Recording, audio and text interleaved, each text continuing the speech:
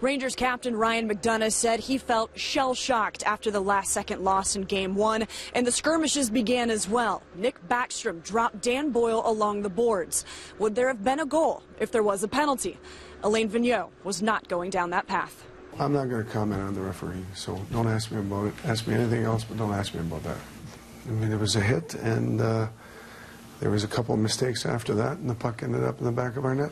It's tough, but then you regroup, you move on. It's first to four. It's not to, the first win. So, but the way we battled back in this game, obviously, we were looking for a different result and a different start. We'll look at some things right away, and we'll be ready for Game 2 here at home and get ourselves rolling again. It's going to sting for a little bit tonight, but you got to move on tomorrow and just try to prepare for the next game and try to bounce back.